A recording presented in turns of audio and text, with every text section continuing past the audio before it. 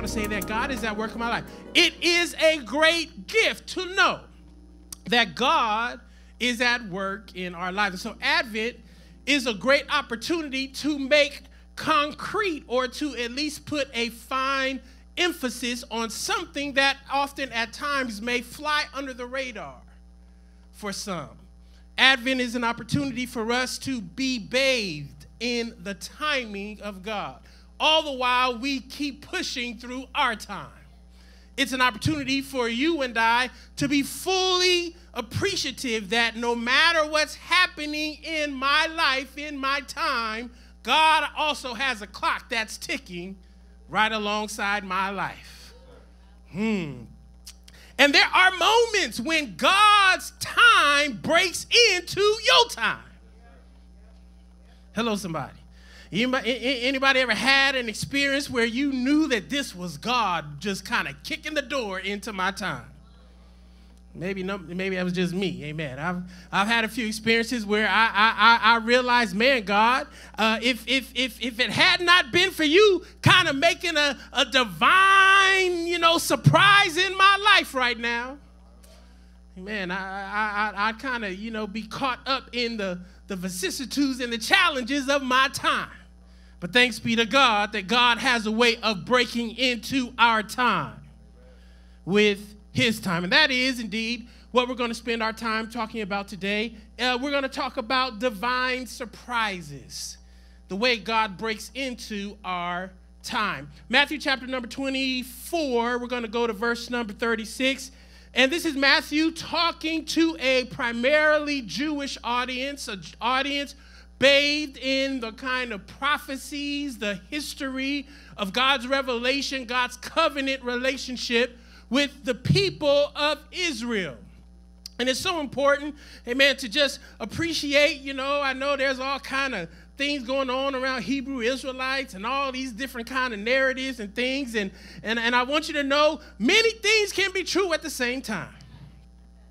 It can be true that there were indeed African folks who made up the kind of earliest expressions of the Hebrew people, but it need not require you to erase the other expressions of Jewish existence in the world in order to affirm one.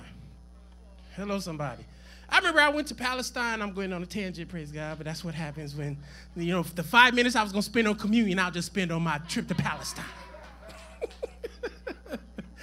But I remember I went to Palestine, and I was hanging out with some of the Palestinian Christians there, many of whom there were Palestinian Christians, Muslims, and Jews, all living in East Jerusalem. And some of them, took me to, a couple of sites, and they were talking, giving me this history, and they said, before the Byzantine and the English Empire came here, we all kind of lived together with some relative peace and harmony. Now, obviously, there were conflicts through the years, but there was a time where we all kind of got along together. And he took me into his house, and he said, this is my family home. And he said, my family has been living in this same building since the 1500s. Then he took me to a Muslim, a mosque, a place of worship, and on the outside door there was the temple, or there was a continent of Africa, and I was like, wow, that's interesting. You got a continent of Africa? He's like, well, actually, right here is where we are right now, and he was talking about the tip of what they call Africa, but there it's called Israel, Palestine, Jerusalem. And what it taught me is that there are times in which all of us need to appreciate that the narratives that are often created in this world are intended to put us in opposition to one another, so we forget that we are all God's children. Hello, somebody. You ought to just nudge your neighbor, tell him you God's child too, praise God. I might not like, everything you do. Might not like who you root for, amen, to win the NBA or NFL, title. I may not like who you vote for, but we are God's children, which means that we have to wrestle with what it means to be human in a world that's always trying to divide us from one another. Hello, somebody. And so this letter is being written by a disciple. His name was Matthew, and he was giving a particular account of the gospel, the life, the ministry of Jesus, knowing that those who are listening to him, who are reading these words, have this kind of question about, is Jesus really the Messiah that was promised across these thousands of years? Because you got to remember, the Jewish folk during this time were living under occupation of the Roman Empire. And so they're waiting for a liberator. They're waiting for a political Messiah. They're waiting for the freedom that allows them to worship their God without a worry of persecution, or to engage in their customs and not have to have the boot of the empire on their neck. They're sitting there waiting for this moment of freedom. And then Matthew is writing to help them see that the Jesus that visited us is the Jesus, or the Messiah, you've been waiting for. And so here we find in this text the word of the Lord pulled into this liturgical season of Advent by the global church to help remind us of the coming of God and God's faithfulness to fulfill God's word. And here we pick up the verses in verse number 36. But about that day or hour no one knows, not even the angels in heaven, nor the Son, but only the Father. As it was in the days of Noah, so it will be at the coming of the Son of Man. And so again, the significance of Matthew introducing Noah and introducing these figures. Why? Because the readers and the hearers would recognize that, wow, this coming of the Son of Man, this liberatory figure, it fits in the history and the genealogy and the lineage of my own story that has been handed to me. And I want you to know, child of God, that you got a story that's been handed to you. And how many of you know Jesus fits good in that story? God fits good in that story from your life, from your culture, from your history. Keep on reading. For in the days before the flood, people were eating and drinking, marrying and giving in marriage, up to the day Noah entered the ark, and they knew nothing about what would happen until the flood came and took them all away. That is how it will be at the coming of the Son of Man. 2 men will be in the field. One will be taken and the other left. 2 women will be grinding with a hand mill. One will be taken and the other left. Whew. It's one of them tough sayings. Therefore, keep watch, because you do not know on what day your Lord will come. But understand this, if the owner of the house had known at what time of night the bipper or the thief was coming, he would have kept watch and would not have let his house or car be broken into. Just giving y'all a little East Bay remix so you can kind of come home to some of y'all. Man, I was at dinner or lunch with somebody, and we was scoping, amen, on Lakeshore, making sure we weren't going to get bit, praise God. Because we didn't know when they was coming, but we knew they would. Every time a slow white tinted car pulled up, we stepped outside. We keeping watch. Amen. Ain't that something? You'll keep watch on your car, but won't keep watch over your soul. Anyway, verse number 44. So you also must be ready.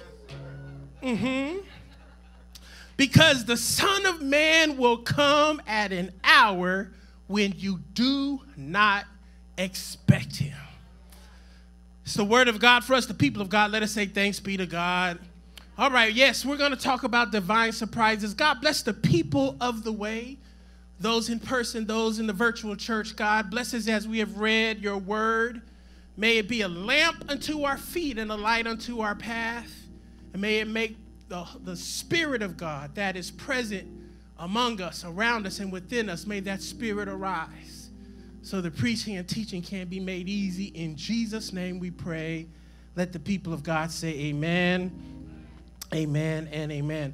One of the great gifts of Advent, of Christmas, is a continuous reminder that God became flesh. The scripture says that in Christ the fullness of the Godhead dwelt bodily. It means that all of the essence of God that could be fit into the physical body of a human being without that body being consumed by the divine essence of God. As much as you can stuff in a human body, that's what Jesus was. Jesus was the emptying out of God's eternal existence into a human body, and that body lived and dwelt among us, doing things that continuously pointed the people back to the God of all eternity. This idea that the incarnation happened was not just something that was intended one time. But there is this important kind of principle in our theological assumptions as followers of Jesus, that the incarnation never stops happening. That God is always present with us. During this time, we may not appreciate how ingrained the songs of Christmas introduce such deep, rich theological concepts. But the word Emmanuel that we sing, I heard it saying this morning, it means that God is with us. That is not just a Christmas theme. Emmanuel only matters in December. I mean, that would be a bit of a thief kind of move to only say and declare and believe that God is only with me during the month of December. Because you don't hear folks talking about Emmanuel that much January, February, March, April, May, June, July, August, September. Somebody say amen, right? I mean, how many of y'all be talking about Emmanuel in the summertime? Right? You don't be singing Emmanuel songs in the summertime because it has largely been truncated to 1 month. But I want you to know that if you were to take a good survey of your daily life, you could be a living, breathing testimony that God is with you. Not in a way that means God isn't with other people, because there are some folk out here who believe that God being with me means that God is against you. Anybody ever met those kind of Christians? It seems like the American church produces those kind of Christians a lot. Oh, favor ain't fair. I'm favored from God. It's like, oh, really? What about me? Is there enough for me? No. God being with you is not about you getting extra brownie points. It's not about you escaping the hardship and the difficulties of life. It just means that whatever situation you find yourself in, God is there. And sometimes all we have to do is interact with the God who is always within reach to us. But isn't it just like life to kind of make you and I think God is farther away from us than God actually is? I mean, how many times have you talked yourself into not being a part of the activities where it is associated with God because you felt like what you did yesterday or last week or last month means, I got to get myself together before, I do this God thing. That'd be tantamount to you saying, you know what? I know I'm sick, I got a broke leg, but I need to make sure my leg heals before I go to the doctor, let them do me an x-ray. You would look at someone and be like, man, you got the thing. It's a little mixed up. The sequencing is off. As a matter of fact, the doctor has come for those who are injured.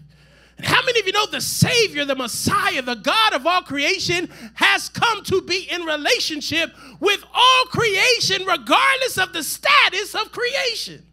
That in many respects, God being with us is an invitation for us to be in relationship with God, to be in conversation with God, to be in commune with God. And if Advent means anything, it means that God is literally breaking into your life. God is now saying, I'm going to make sure that for at least a year, a month out of the year, you won't have to be one of the theologians I was trained by. He talked about the anonymous God. There are a lot of people who spend their life, thinking that God was not present, not knowing that God was always anonymously at work. Amen. You attribute it to luck. The theologian said, no, that's called the anonymous God. You attribute it to fate. Oh, no, that's the anonymous God. And then when you get into a relationship with God, you look through your rearview mirror and be like, man, that was God all the time.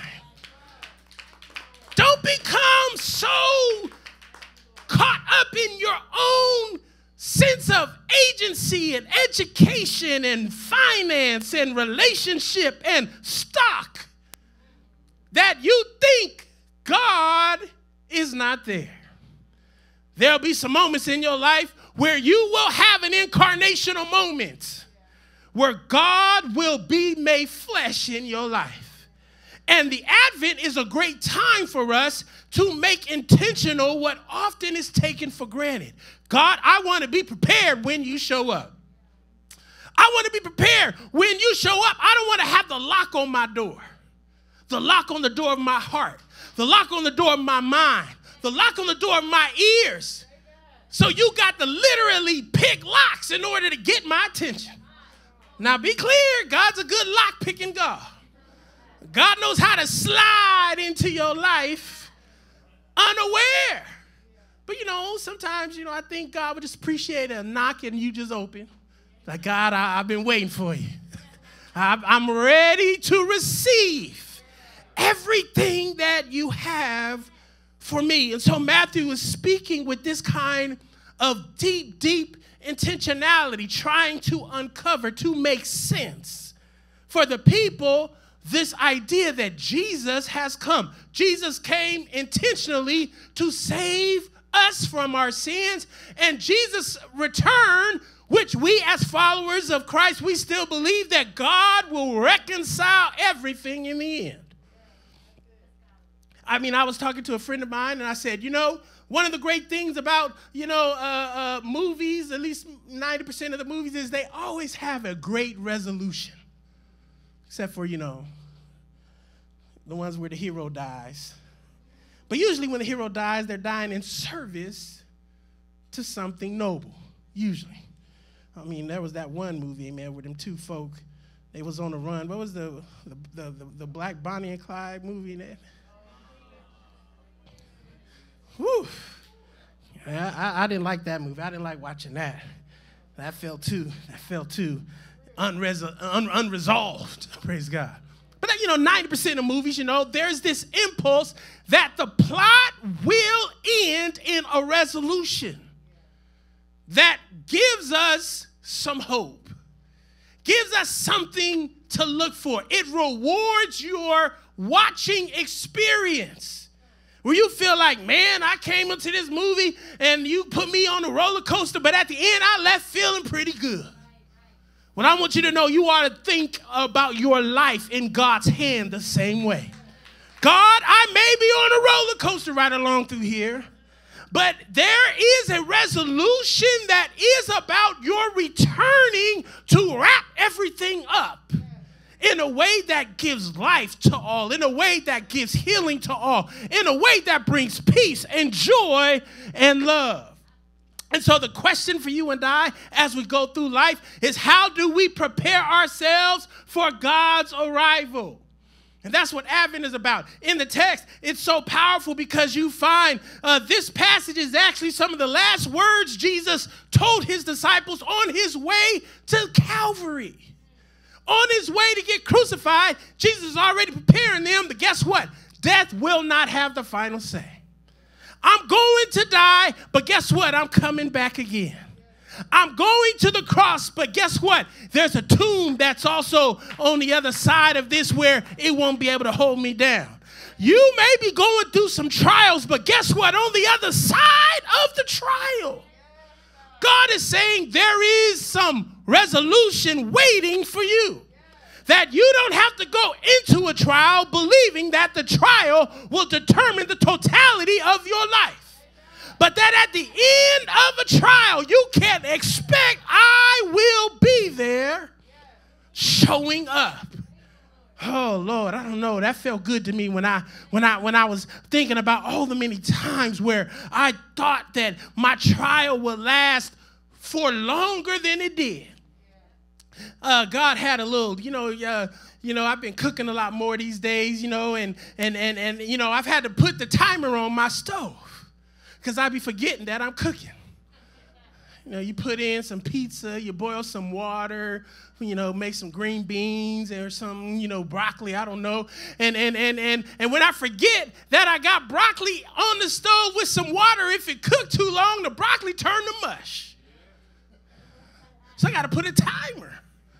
Amen. Because, I could be watching the game, I could be playing, Star Wars on the PlayStation. I could be, beating somebody at dominoes like I did here that Sunday, and I just get caught up.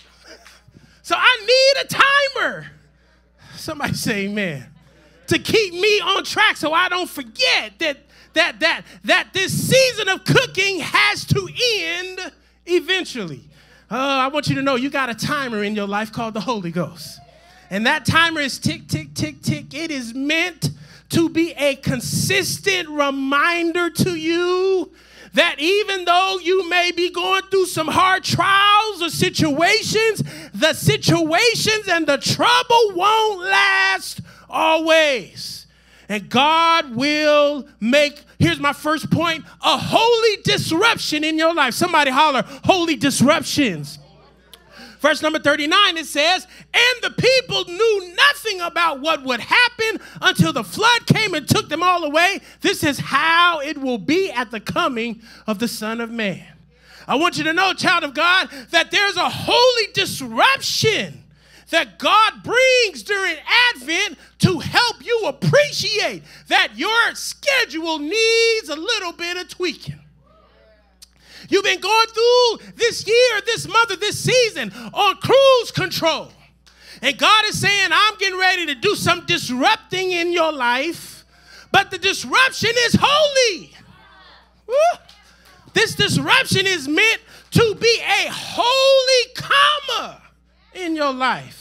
What's the other thing? A semicolon.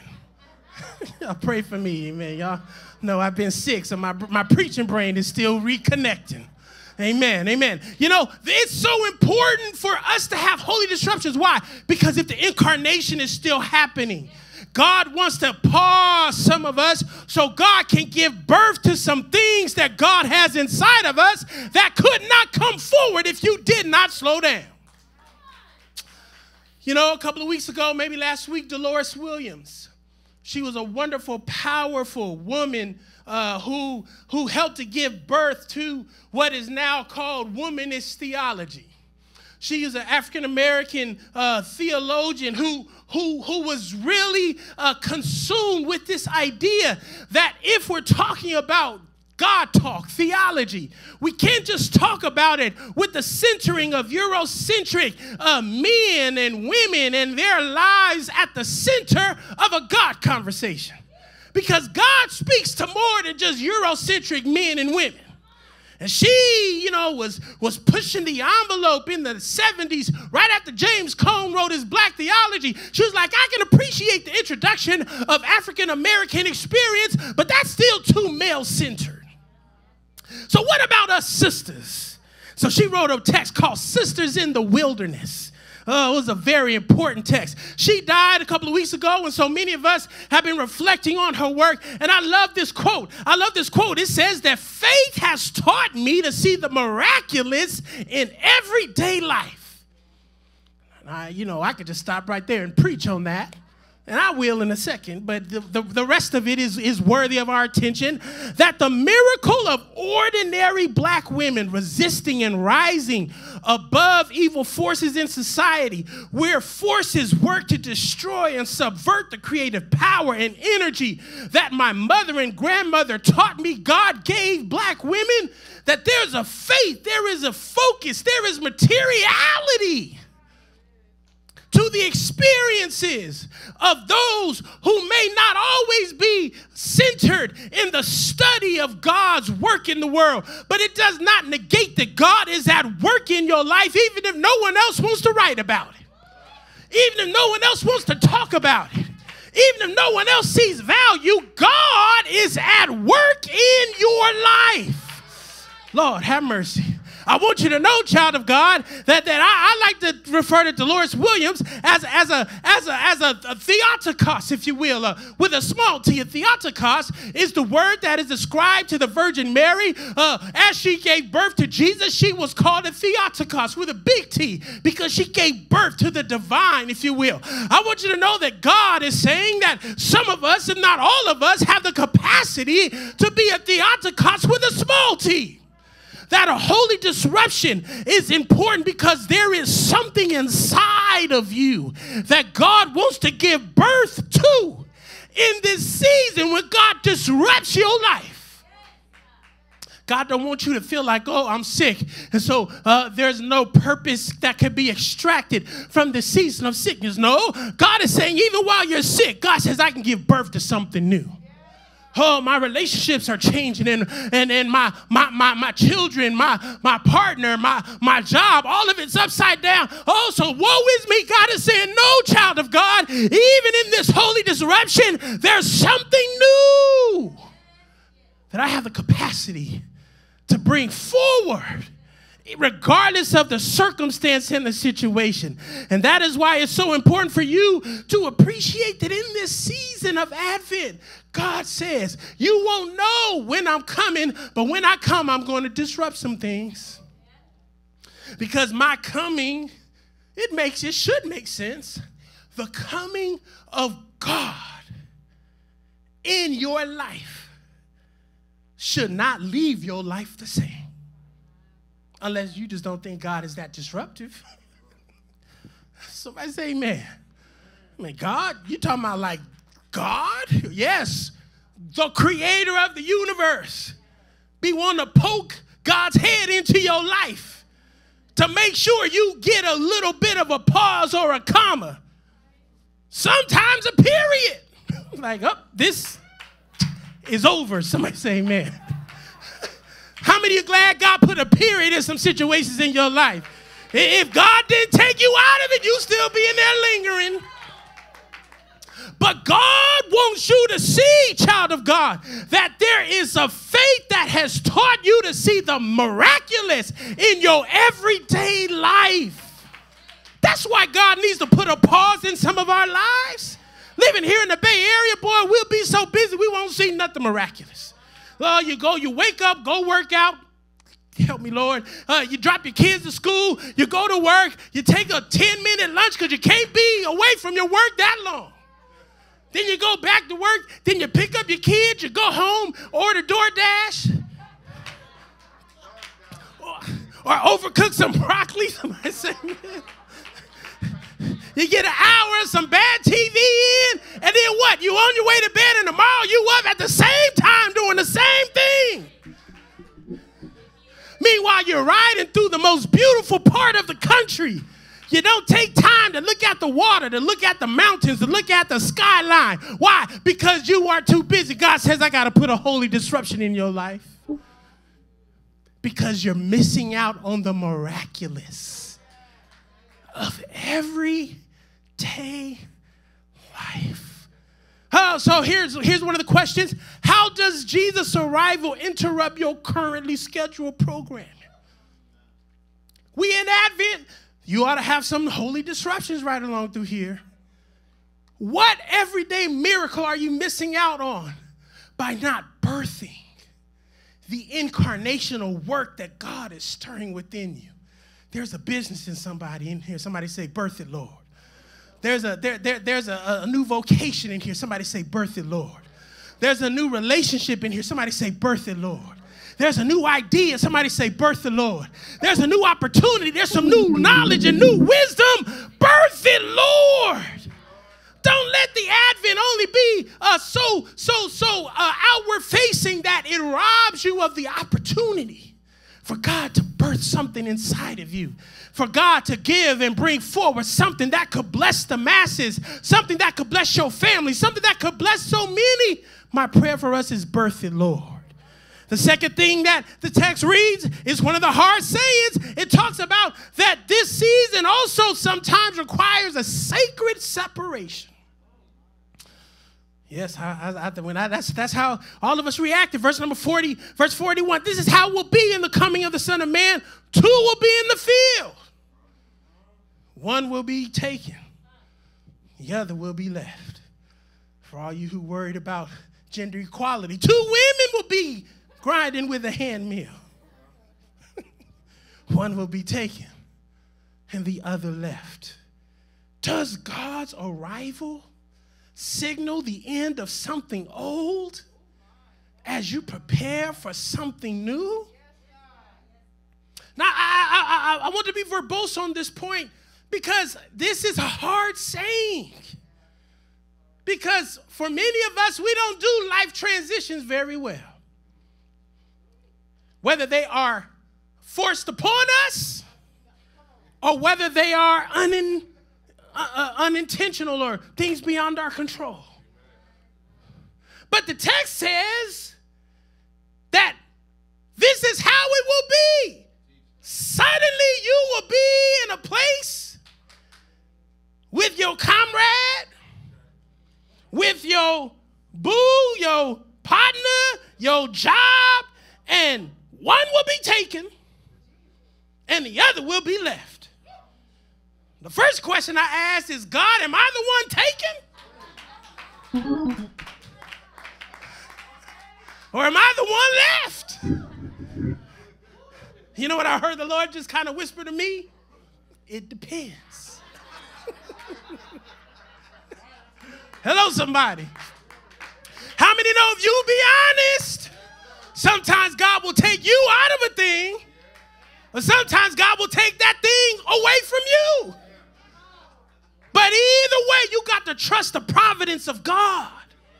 That there are moments and seasons where sacred separation is necessary. How do you process the transitions? When people leave you through tragic circumstances of death. And we have experienced that in COVID. We're still in COVID. I know we one of the few folk that's still talking about wearing masks, but we're going to talk about it until we out of COVID. The data is saying that I think it's 12 million folk in this country are dealing with long COVID. We still have infections. We got variants. We got all kinds of things. Now, you know, the anti-COVID folks are saying that it don't matter if you're vaccinated because only the vaccinated are getting COVID. I was like, Lord, if you people won't just go away. Keep your lack of science to yourself.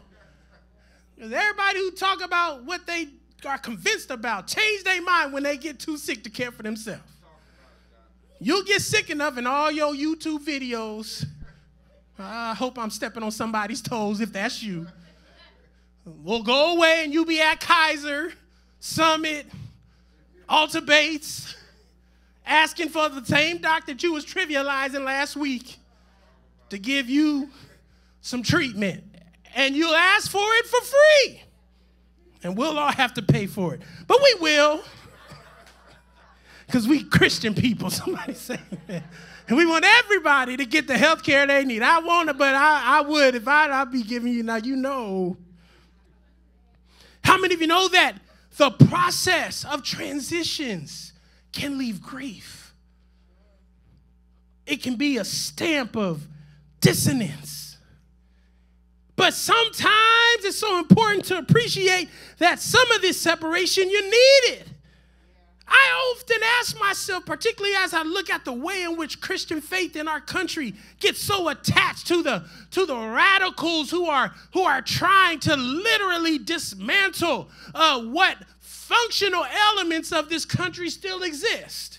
Because it's important to say that, for a lot of us, we've been experiencing a fascist-like government for a long time.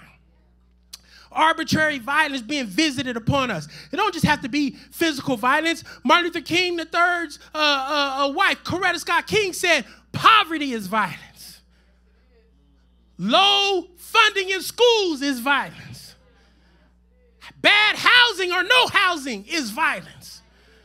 So, some of us, we've been dealing with a month-to-month, year-to-year expression of state violence. But how do we marry our theological conversations and beliefs about God with so much violence in the world? But for the grace of God, you and I could not coexist with some of this stuff that God's arrival is coming to interrupt. I need God to take away my sensibilities around prejudice and bias. I need God to separate the despise I have for the poor and the unhoused. I need God to separate the homophobia, the transphobia, the kinds of phobias that cause me not to love my neighbor at every point of their life. I need God to separate the kind of racism and xenophobia and hierarchy that makes me comfortable with other people's lives being destroyed. So my hope is, God, if you got to take me away from some of these ideologies that keep me not loving my neighbor well, take me away. And God, if you need to move some people out of my life so I'm left there by myself because I'm just too attached to get away from them, then God, please move some folk. Give some folks some pink slips if I don't have the courage to give it to them myself. God, help me to appreciate that I do not need to stay in a place when your coming is coming to make some separation. I'm not telling you, my daughter, we was talking about, school kids, so much drama. And I was a youth pastor for so many years, but it hit different when they in your house. Praise God, because, I deal with them, then be like, well, God bless your mom and your dad. I hope, just call me if you need me. Praise God. But then, they in my house, praise God. And, they talking about all the drama little kids have, She told me the other day, I had to cut them off. I said, cut them off? I said, you're too young to cut people off. No, I just had to cut them off. I said, like, y'all using that language? Like, I'm cutting you off? I was like, why don't y'all just not be friends? Well, that's what we call it. We call it cutting them off. I said, man, I feel like you too young to learn how to cut people off at 13 years old. Maybe not. I don't know. So I know a lot of us, we feel like we got to, keep toxic people in our lives, but sometimes, the separation don't have to be like a total separation. It can just be some distance. Some folk call those boundaries. Hello, somebody. Put a little boundary in, man, where, I'm right here. You right there. And no matter how much you try to touch me, you ain't going to reach me. But I'm there. I'm just not that close. How many know sometimes a holy separation is about a holy boundary? God wants to put some boundaries. Why? So you can be clear about how God's arrival is trying to do something new in your life. Do something new in our lives. How does God's arrival signal the new thing over and against the old thing? And what sensibilities is God trying to help you to distance from? I want to be away, far away from those things that are giving me the wrong information, that are causing me to forget that God is with me. I've asked some of my evangelical friends, what must you believe about God for you to think that God hates so many people except you? That's a small God. That is called an idol. And we all ought to be concerned about our idols. Hello, somebody. Because for many of us, I know it's true for me, it's easier for me to pick out your idol and not see my own. So God, separate me from my idols. Those things that I devote my loyalty to, that literally, oh my, the time is gone, dumb down your arrival. And then the last thing, we're going to spend the next few weeks preaching on these things, a divine surprise.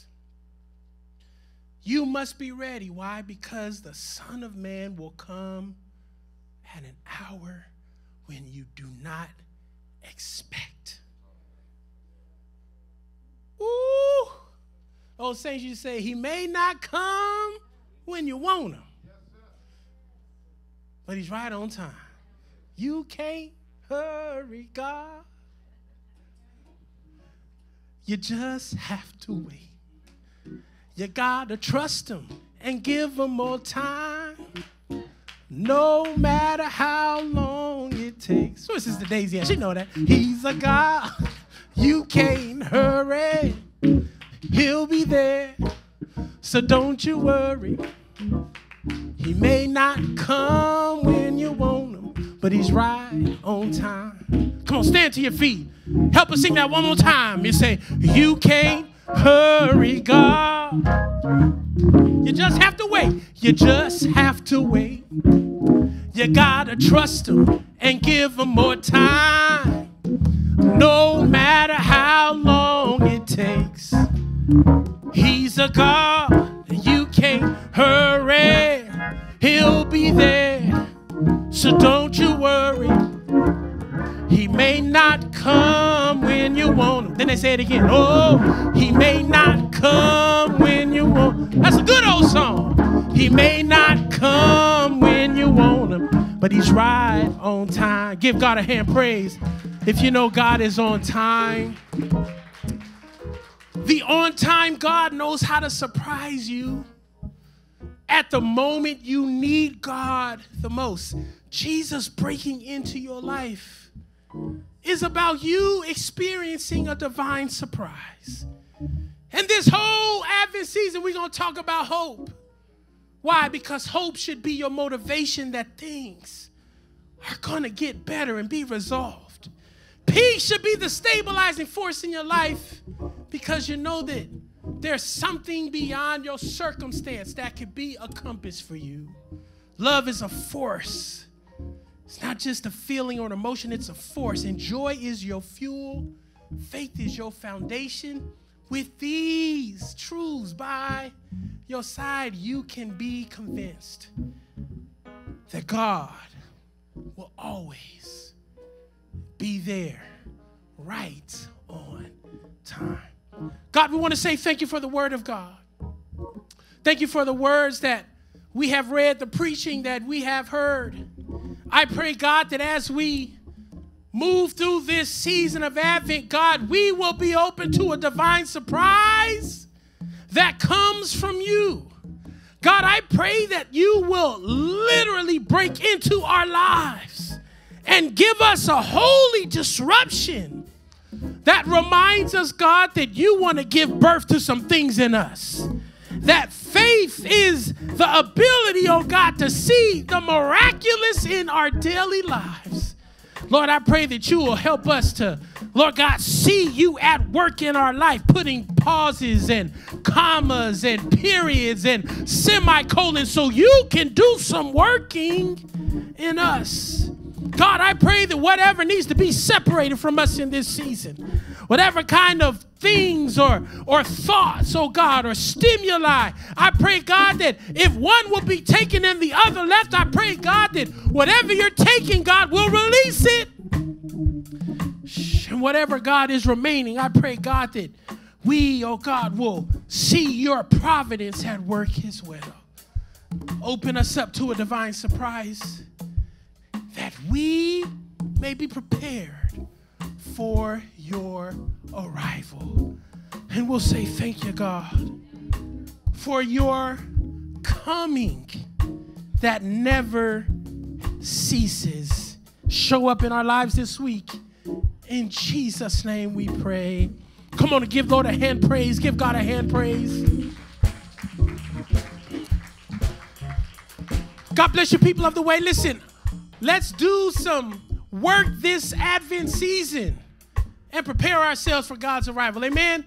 Let's pass on some opportunities to break into some folks' lives. We're talking about these cards to our incarcerated loved ones. You'll be surprised how a letter forged with faith and possibility can interrupt some people's despair.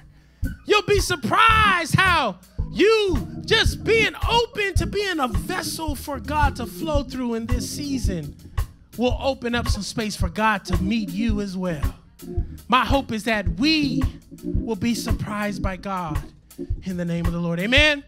All right. Go with God. Have a wonderful, wonderful week, a wonderful, wonderful day. We'll see you next week, next Sunday, in the name of the Lord. God bless you, people of the way.